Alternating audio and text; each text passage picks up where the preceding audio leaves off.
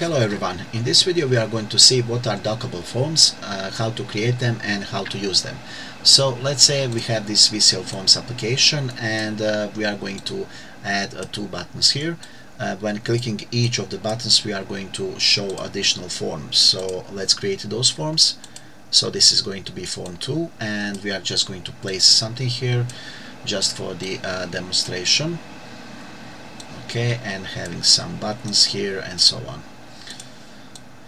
And I'm going to create one more form, and again just going to place something here so that we can see the difference in those forms.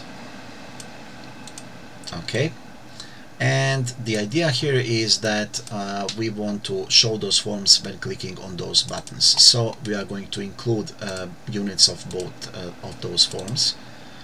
Okay, unit 2 and unit 3. And here on button 1 click we are going to say show me the second form. I'm not going to use show model because I want to be able to show form 2 and form 3 at the same time, so I must use the show method. And I'm going to show the third form. Okay, and now when running the application I'm clicking a button, I can see the second form and I can see the third form. Right, so the idea is that we can dock those additional forms on some component in the main form or some other form.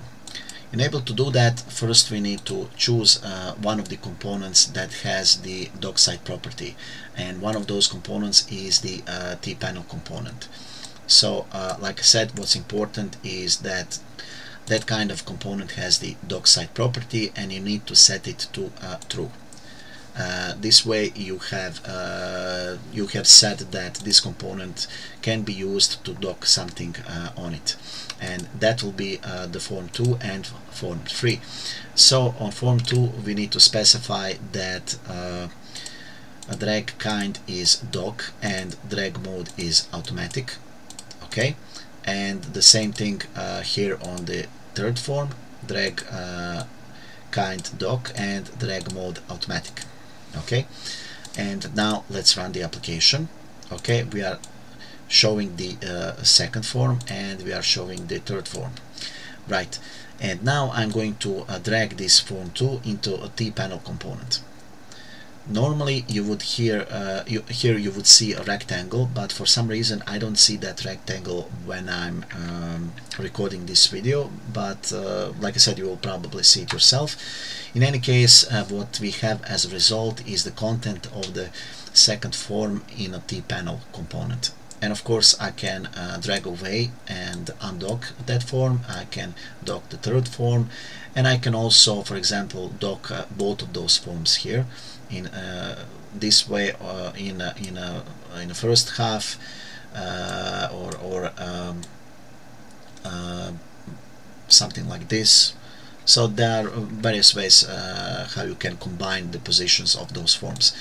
But in this case, when you have multiple forms that you want to be able to dock, probably it's the best solution to use a page control component. Okay, so I'll place it here, and again I need to specify the dock site property. I need to set it to true, and when running this application, again I'll show both forms. Right,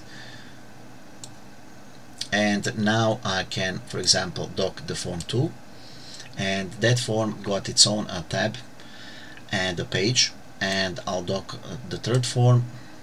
Oops. And now I have, as you can see, have additional tab and additional page with the content of that form. Right, so I can use both forms like this, and again I can undock or place the docking on this TPanel component. So pretty much docking is very simple. What you need to do is to go to the source, and that source of docking must have this dock site property set to true. And like I said, there are components like TPanel and TPageControl that have that property. And on the other side of the docked form, it has to be set on drag kind dock, and drag mode automatic, and that's it. So nothing pretty much else to be done here, and you have enabled form docking in your application. Thank you guys for watching, and see you soon.